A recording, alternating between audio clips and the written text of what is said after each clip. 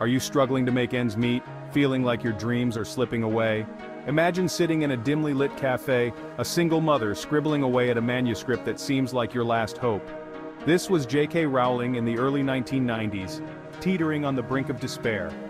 Yet, from this moment of profound vulnerability, Rowling's life took a turn that would not only redefine her fate but also leave an indelible mark on the literary world and its millions of readers. Rowling's journey from living on state benefits to becoming the world's richest author is not just a tale of financial success. It is a story of overcoming seemingly insurmountable obstacles through sheer determination and belief in one's dreams. Her narrative is a poignant reminder of the power of resilience and the human spirit's capacity to triumph over adversity. This tale begins in the quaint Scottish city of Edinburgh, where Rowling, battling depression and financial constraints, began penning what would become one of the most beloved series in children's literature. Her story is one of raw human emotion, intertwined with the magical escapism that would later captivate a global audience. Born on July 31, 1965 in Yate, England, Joanne Rowling's early life was marked by humble beginnings. The seed of storytelling was planted early in her, fueled by her reading voraciously and dreaming up her own stories. Despite her passion, Rowling faced various challenges that made her path to success anything but straightforward. Before her rise to fame, Rowling's life was fraught with personal losses and professional rejections. The death of her mother in 1990 deeply affected her, and her subsequent move to Portugal to teach English ended in a short-lived marriage and a difficult divorce. Returning to the UK with her daughter, Rowling found herself grappling with depression and poverty, a period she describes as her rock bottom. Amid these personal crises, Rowling clung to the one thing that offered her comfort and escape: writing. The concept of Harry Potter had come to her during a delayed train journey from Manchester to London in 1990, and it was during these trying times that she began to flesh out the world that would eventually enthrall millions. The idea for Harry Potter may have struck Rowling on a train, but it was in the small cafes of Edinburgh that the boy who lived was brought to life. As she juggled motherhood and her ambitions, Rowling's commitment to her vision never wavered. She would spend hours in these cafes, her baby daughter by her side, translating her vivid imagination onto paper.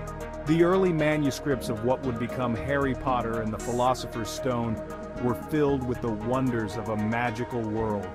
Yet this world was more than just an escape for Rowling. It was a reflection of the struggles and triumphs of its author, a young boy facing immense challenges and finding strength in his friendships and his own sense of justice. As Rowling poured her heart and soul into her writing, she also embedded within her characters and their stories her own values and lessons. Themes of love, loss, courage, and redemption ran deep, resonating with readers and providing a rich emotional depth that would become a hallmark of the series. Despite her dedication and the vivid world she had created, Rowling's early attempts to get published were met with rejection. 12 publishing houses turned down the manuscript of Harry Potter and the Philosopher's Stone. Each rejection was a blow, yet Rowling's belief in her story remained unshaken. She persisted, driven by the conviction that her story was one that needed to be shared. This period of rejection tested Rowling's resolve but also taught her the invaluable lesson of perseverance. It is a testament to her strength that she continued to submit her manuscript, undeterred by the industry's initial lack of faith in her vision. Her persistence is a powerful lesson in not allowing rejection to derail one's dreams. Finally, the tide turned. The Bloomsbury Publishing House in London decided to take a chance on Rowling's work, encouraged by the CEO's 8-year-old daughter, who, after reading the manuscript, eagerly demanded the next chapters. This pivotal moment was not just a turning point for Rowling, but for millions of future readers and the literary world at large. The publication of Harry Potter and the Philosopher's Stone in 1997 marked the beginning of what would become a global phenomenon. The book, and each subsequent installment, broke sales records and captivated audiences worldwide. Rowling's life transformed overnight from one of financial insecurity to global recognition.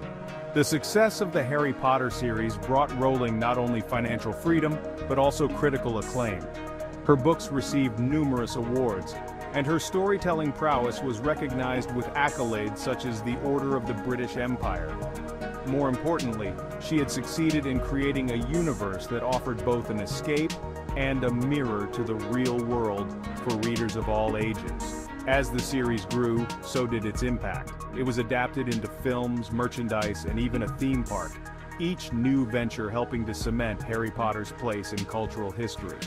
Rowling's journey from a struggling single mother to the world's first billionaire author is a narrative of unprecedented success, driven by imagination and indomitable will.